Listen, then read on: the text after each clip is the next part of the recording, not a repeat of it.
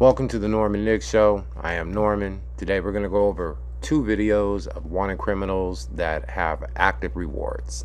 So grab your popcorn and let me show you what these rewards consist of and if they're even worth going after. The FBI is asking for the public's help tonight, finding a man who may be hiding out in the area of Camp Verde and considered armed and dangerous. He's accused of shooting an officer last night at the Yavapai Apache Reservation.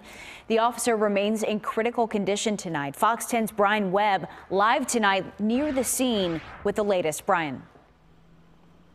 Well, guys, the FBI is in charge of the investigation because the shooting was on the Indian Native American reservation. They're getting some help from the Yavapai County Sheriff's Office. There is a SWAT team here, plenty of guns, and even a drone that they are using today. Back behind me, this is a checkpoint where they've been inspecting cars for much of the day. And then down below, you see this housing area where today most every home gets a knock on the door from the FBI. And just late today, we received the name and photo of the injured officer, Preston Brogdon, seen here with his wife. He's a 5-year veteran of the Yavapai Apache Police Department in critical but stable condition tonight. We're told he's surrounded by his family, friends, and fellow officers as the search for the shooter stretches into the evening hours. The search area, a rugged patch of desert dotted with trees and homes nestled into the Verde Valley. The FBI believes the man they're looking for is out there somewhere. This morning it was pretty bad. You just hear them trying to bang down the door. My son was all scared. There are only 2 ways into the Toonley housing area by Blacktop, and nobody gets out without being searched from bumper to bumper in case the suspect has tried to hitch a ride. So you know I did my homework on this story, right? And I checked out his background and it's extensive. It just keeps scrolling and scrolling and scrolling. I haven't even looked at the details of any of these crimes to tell you that this guy has been on a spree since 2002 with some incarceration, as you can see here. But he went from petty to violent, like, whoa. So with that being said, that's not really what caught my attention about this story. They just asked who was all in our vehicle. If it was just us 2, they opened the back door to look inside. Shots rang out around 7:30 Wednesday night. Authorities say officers got into an argument with a man who opened fire as he fled on foot. One officer was hit and flown to a nearby hospital with serious injuries. And this is the man they are looking for, 39-year-old Valentin Rodriguez, possibly part of the local Native American tribe. And officers and agents are going door to door day and night to find where he's hiding and flush him out. It's crazy because we just live right there, you know, and for something to happen like this, I don't know, it's pretty scary. Yavapai County Silent Witness is offering a $10,000 reward for information leading to an arrest. The phone number on your screen there, 1-800-932-3232. At this time, the FBI is calling Rodriguez a person of interest, someone they would like to talk to, not a suspect. They are also asking anyone in the area to report any suspicious activity. What caught my attention about this story was the fact that this letter was put out in just a paper that I found in my sleuthing. And no retraction has been done or no update has been done to say that the reward is no longer available. Or is it? For immediate release, update. Body found in Verde River last week confirmed as Valentin Rodriguez. Prescott, Arizona, March 3rd, 2022. An autopsy confirmed the identity of the body found February 26th. 2022 in the Verde River near the Toonley River crossing as that of Valentin Rodriguez, the suspect wanted in the February 9th shooting of Yavapai Apache Police Sgt. Preston Brogdon. The official medical examiner reports all still pending, and the FBI is continuing its investigation. No further details are available at this time. So what does that mean? So that means that, as they said in that interview, that he is wanted for questioning. So was there more than one gentleman in that vehicle when that officer was shot? Because something's not adding up. Well, I know why the FBI is involved is because it's a reservation and they're not governed. They're governed by federal law not by state law, because they're their own little island of a nation. You know, they're not the same as like Maricopa County or whatever. But with that being said, with tribal law and federal law, we're kind of in the dark about everything that goes on. But as far as this story, there's a number to call to find out if the reward is still available, and if you have information, please do so. That number to call is going to be 928-649-7142, and you're going to ask for Chief Nathan. I would just ask for Chief Nathan, if you can pronounce that last name. I don't want to screw it up, but yeah, you're looking at the Yavapai Apache National Police Department. Now for the second story. The FBI is still, after all these years, releasing this reward, and I don't necessarily agree that he should be on the list, but comment below and let me know how you feel about it. 911, where's your emergency? I heard a shot, a lot of screaming, another shot, no more screaming, and another shot. This man, Eugene Palmer, is the newest addition to the FBI's 10 most wanted fugitives list for allegedly murdering his daughter-in-law. Palmer allegedly hid in the nearby woods and then ambushed Tammy Palmer moments after she walked her 2 children to the school bus stop. Detective Michael Kruger of the Haverstraw Police Department says Palmer allegedly fired 3 shots at Tammy, who tried to escape the flying bullets. The final shot was point-blank range right in the chest as she was laying on the ground.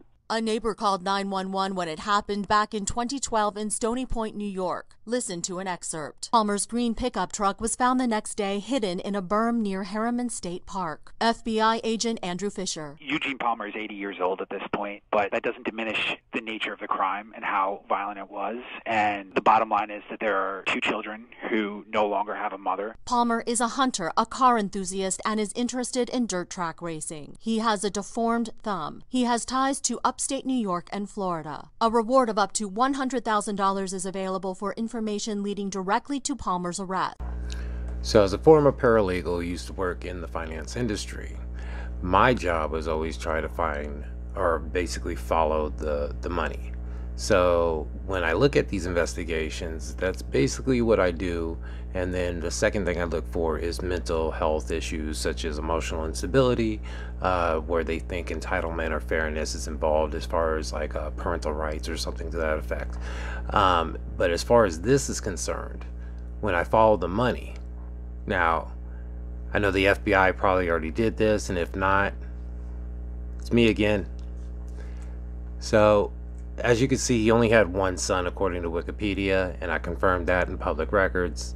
Now, if you look at everything that's involved in this case, this family owns a lot of property, especially a lot of property in undeveloped land.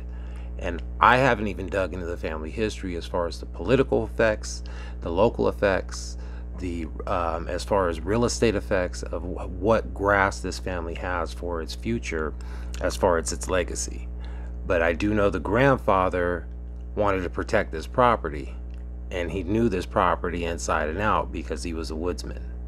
Now, looking on the map here, there's at least 10 properties that he owned, and I confirmed that by looking up each one for the years that they were involved. So as you can see here, all of them are right around the area of where the victim was, where her home was, and where the elementary school was located, where the children probably went to school. So as far as me putting everything together, who benefits from the longevity of the property if there was an upset in the marriage, which they do not discuss in any of the public records or any of the news broadcasts, as far as what happened with the wife and what triggered this man to slaughter this woman just like that, because that was an emotional kill. That wasn't just a, that was a, you knew her and there was something personal. So I believe, and this is just from following the money, and with the lack of evidence showing us being covered over, is there was probably a marital issue between the son-in-law and the victim, or the son and the victim, and grandpa got a hold of it, and he didn't want that property going to a different line of anything, especially a woman, and going to, you know, him possibly losing. So whatever was going on, I think the FBI needs to look at the son John and find out what his relationship was to make the father, his father, get so emotionally charged to kill his wife like that. Food for thought. Some would like us to believe that Eugene Palmer fled into the park and died in a location where his remains would never be found. But we believe differently. We believe that Eugene Palmer is still alive. On September 24, 2012, Tammy Palmer walked her 2 children to the bus stop in Stony Point. It was the last time those children would see their mother alive. As Tammy Palmer walked back to her home, her father-in-law, Eugene Palmer, laid in wait. He then murdered her, firing several shotgun blasts into her body. He then fled the scene. A manhunt was instituted that day. 911, where's your emergency? I heard a shot, a lot of screaming, another shot, no more screaming, and another shot.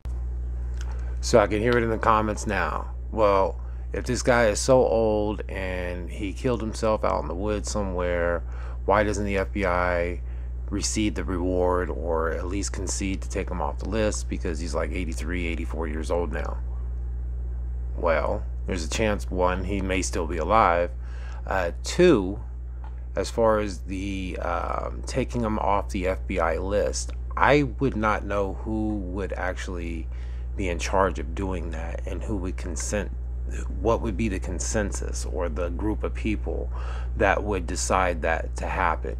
At this point, though, as far as call to action to get that $100,000, for all you hunters out there and all you treasure seekers, I would go sniffing around in them woods, because I bet you that's where he went off to, because there's no way in the last whatever years that he survived not only that winter, the winters that you guys have had up in New York, but I'm sure the FBI has tapped the whole family, and he has not been able to run from property to property, especially 80-something years old in the woods trekking it. You would have to be one hell of a woodsman, and if he is, that's all the more reason to go look and track for him. So for all you dog the bounty hunters, you really want to impress somebody, get on a YouTube channel and go find this man so we can bring justice.